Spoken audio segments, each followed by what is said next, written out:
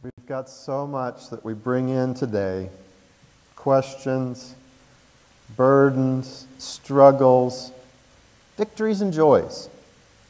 And as you sit down, I want you to set those on the ground. So find your seat and set those on the ground. Now, I don't know what questions you're bringing today. A lot of us just would like to be happy. We'd like, our kid to just do fill in the blank.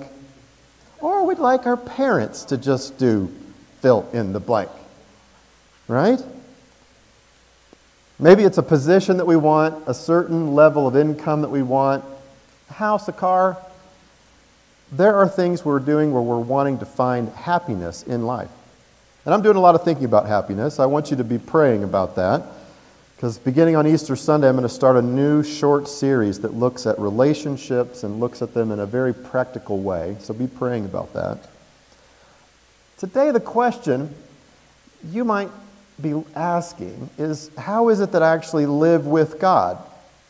So maybe those things that I said about pursuing happiness in terms of a car or some level of income or some relationship fix that you want.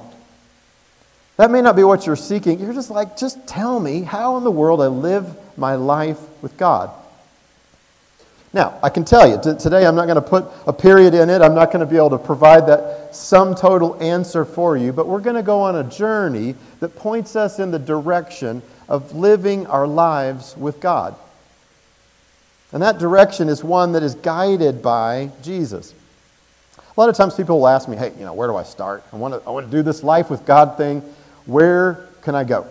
And I'll often suggest pick up Luke Acts, the Gospel of Luke, and his Part 2 volume Acts. Now, it's a rather lengthy thing, not in terms of book standards, but in terms of the New Testament, it provides a great insight to the journey of Jesus through this life and the journey of the spread of the church away as Jesus had left.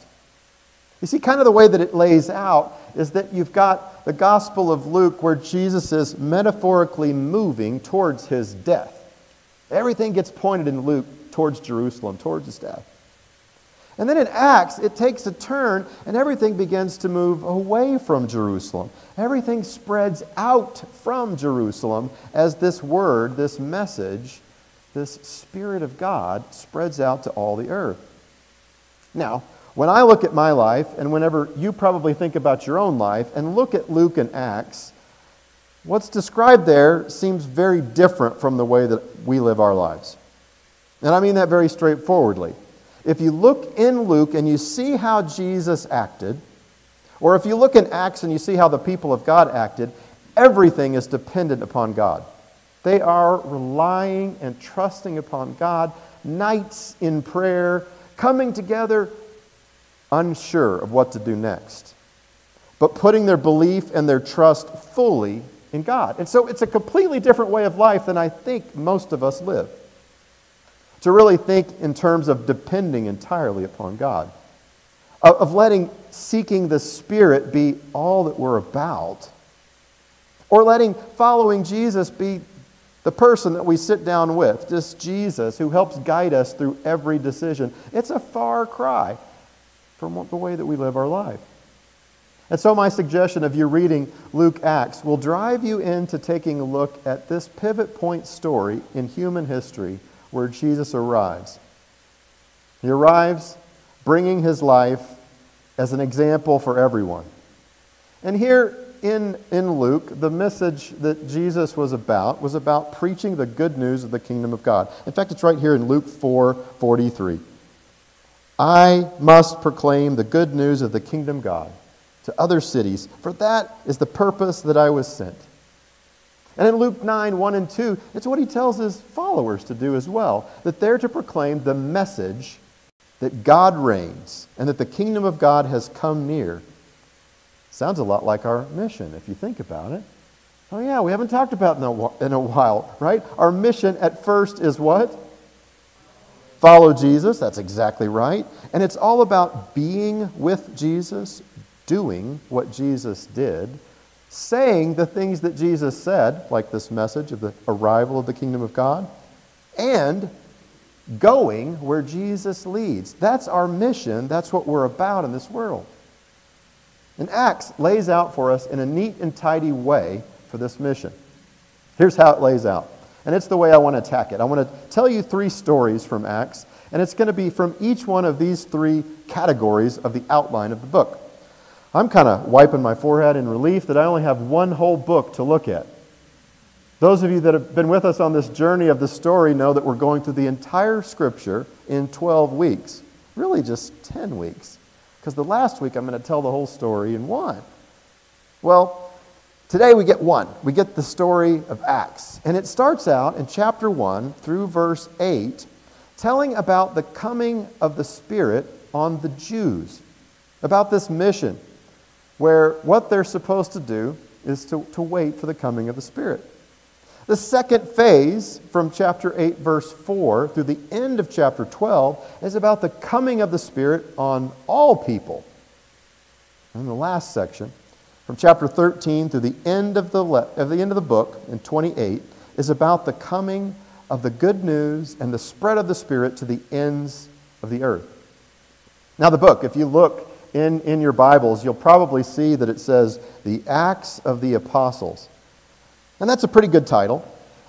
It gets at that there are apostles and they are acting. But there's really only 2 main apostles that get talked about. A lot of names, but 2 biggies, Peter and Paul. And if you look really close, it's not really the Acts of the Apostles so much as it is the Acts of the Holy Spirit. Working through Peter and Paul, working through many of the named apostles, working through a lot of unnamed and named minor characters, where the Holy Spirit is spreading out to the ends of the earth.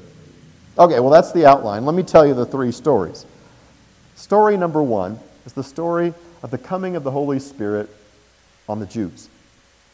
Luke and Acts end and begin in the same place. So Luke ends with Jesus ascending into heaven, and that's exactly where Acts picks up.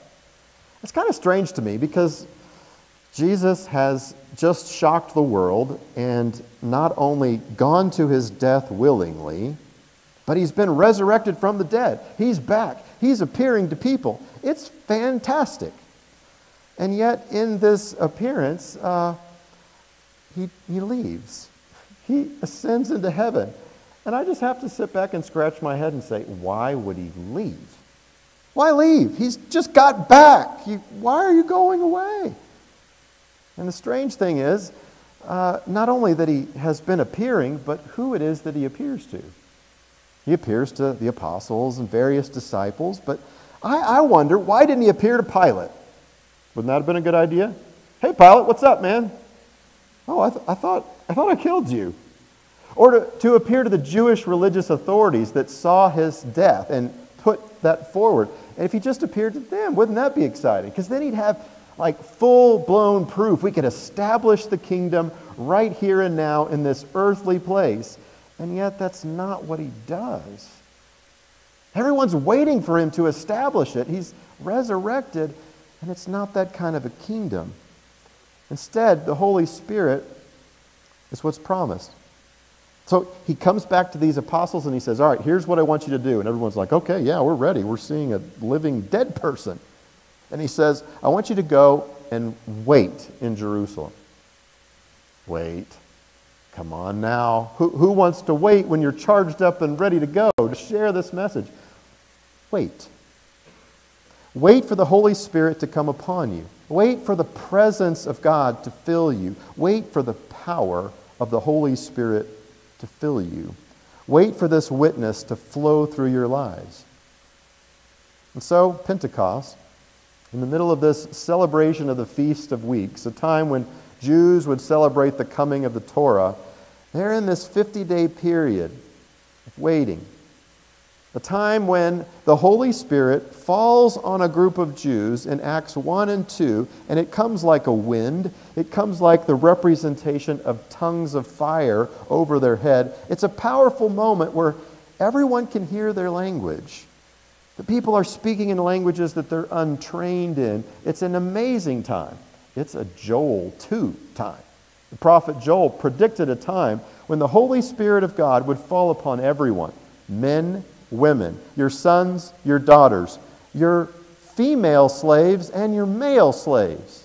So everybody, not just those inside the kingdom of God, not just the Jews, but also everyone. And Joel 2 shows up in Acts 2, and this same message is said that those who will call upon the name of the Lord, everyone, will be saved. And so we find that in this amazing event, the Spirit of God is not restricted to Jesus. It's not limited to just living inside of Jesus. It's poured out on all people, of all genders, all racial backgrounds, everyone who would call upon the name of the Lord. The Holy Spirit, from this first story we see, is a gift. Well, that's story number one.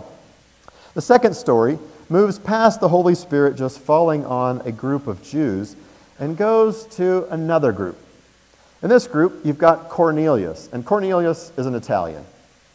He's an Italian Roman centurion. He's over a lot of men, and he has also the designation of being a God-fearer.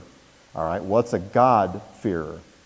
Well, as a Gentile, as a non-Jew, he was still a worshiper of Yahweh. And he went to pretty much the full extent. He would worship with a lot of the food laws, not all of them. Worship with most of the festivals, but not all of them. And maybe not go to the full length of the law of going under the knife, if you know what I mean, to practice circumcision. So he was a God-fearer. Cornelius has a vision. And the vision says, I want you to go to a Jew named Peter. And you'll know him because he's staying in the house of a Gentile, Simon the tanner. All right, now this is a strange setup because Jews are not supposed to live in the house with another non-Jew.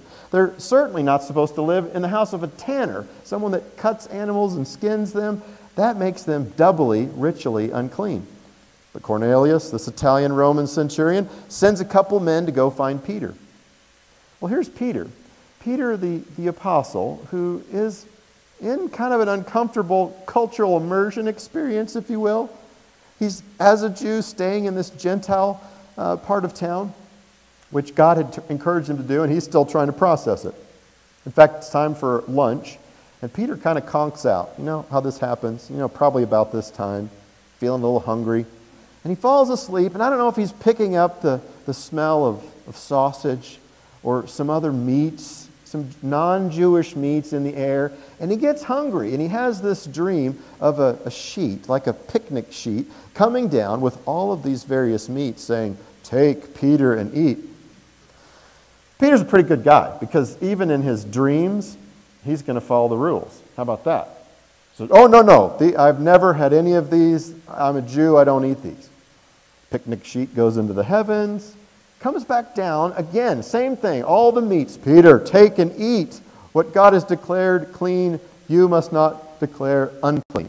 Peter's like, no, I'm a good Jew. I know I'm staying in the house of a Gentile, and they skin meat, and I'm smelling all this food, but I'm a good Jew. No, I'm not going to do it. 3 times he has this vision.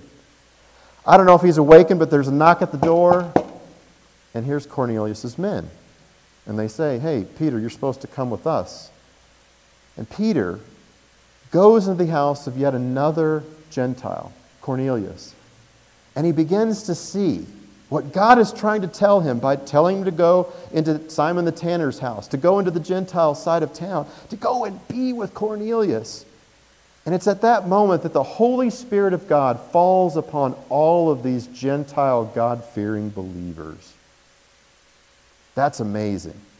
Now, we tend to think about our practice of following Christ in very orderly, boxy ways. Like you believe, and then you get baptized, and then you receive the gift of the Holy Spirit. We think of that, but here in this moment, they get the Holy Spirit, and the order is all mixed up. And they say, well, I guess we need to be baptized.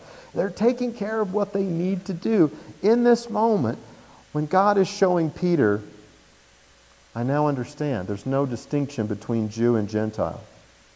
In this moment, in this time, it leaves him dumbfounded, and yet he's able to speak about what God is calling.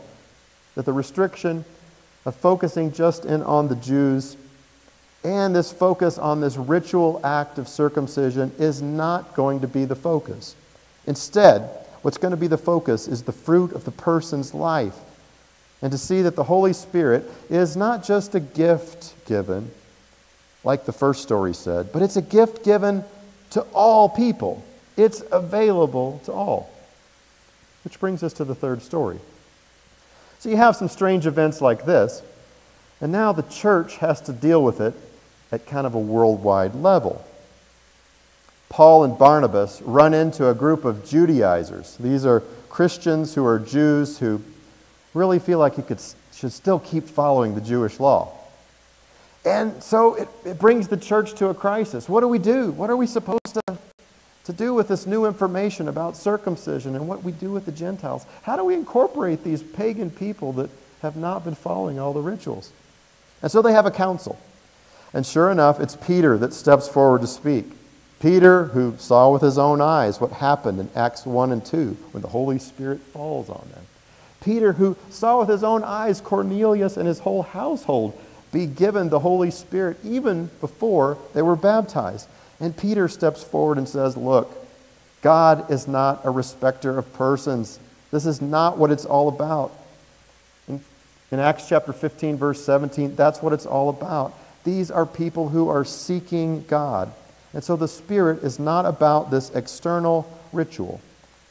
And so the council gets together. We often don't think about this, but a council of elders and apostles that says, we can now see that circumcision is not the way to go.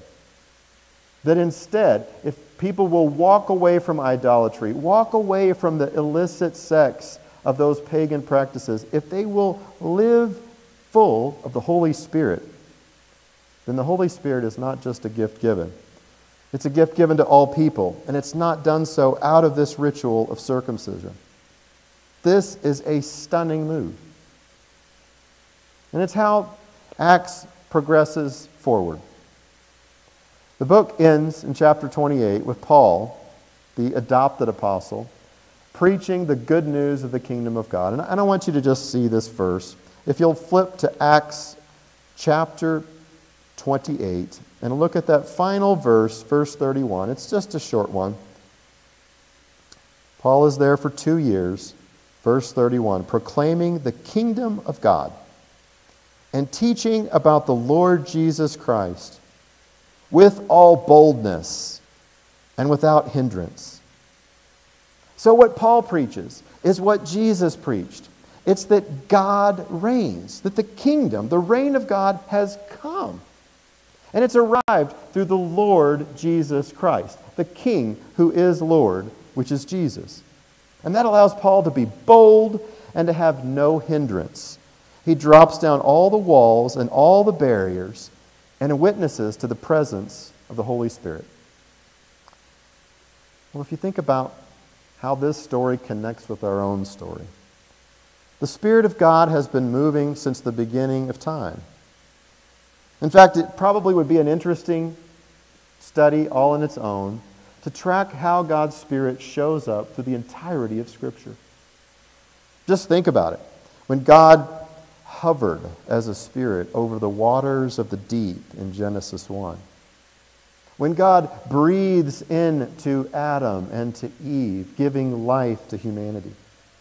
When God promises through the prophet Ezekiel in Ezekiel 37 that the time is coming when He would pour out His Spirit on all people, everyone, from the least to the greatest, and they would have life and guidance through the Holy Spirit of God.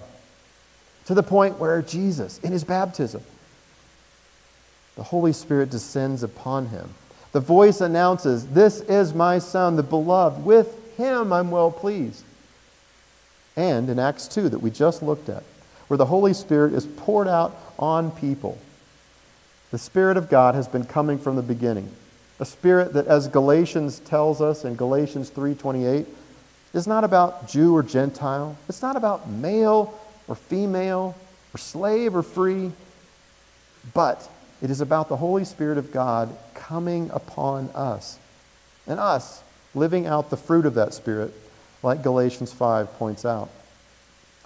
That's where, when we think about our own lives, of inviting God to live with us, maybe a passage like 2 Corinthians 3:18 is a good one for us to look at, where we're looking through this mirror darkly at Christ, where we are being transformed from one degree of glory into another, into the image and likeness of Christ. Well, I want to take one more pass at trying to take this home a little bit deeper. And I want to do so with an older movie, and I'm going to let the clip be playing in the background as I talk about what's happening. You probably remember me talking about the movie Stranger Than Fiction. One of Will Ferrell's movies, I think it's his best one. He's a taxman. And in this scene, he's coming to an English professor who's played by Dustin Hoffman. Well, here's the problem that Harold has run into. He has heard a voice in his head that's an author narrating his life, clearer and with a better vocabulary. And it's troubling to him. And he goes to this English professor for help, asking the English professor to help him figure out what this story is or how he could get in touch with the author. And so Dustin Hoffman's character gets him in touch with the author, who always writes tragedies, and the main character always dies. So you can see why Harold is a little bit upset. And so he gives, in this scene, the script to Dustin Hoffman to let Dustin kind of find some way to get him out of this mess, to help him approach this author and cancel the story. And what you're seeing right now is Dustin Hoffman saying to Harold, "Harold, I'm sorry, but you're going to have to die." It's her greatest story. It's her masterpiece. And it just doesn't make sense if you don't die. And Harold, in kind of true Will Ferrell form, says, "I don't want to die. It's not very good timing. I'm just starting to find happiness in my life." And so Harold must wrestle with what he's going to do. Now, for me, I see these characters as representatives of the Trinity. Now, I don't know if the writer of this movie thought that, but Dustin Hoffman in this way, for me, portrays God.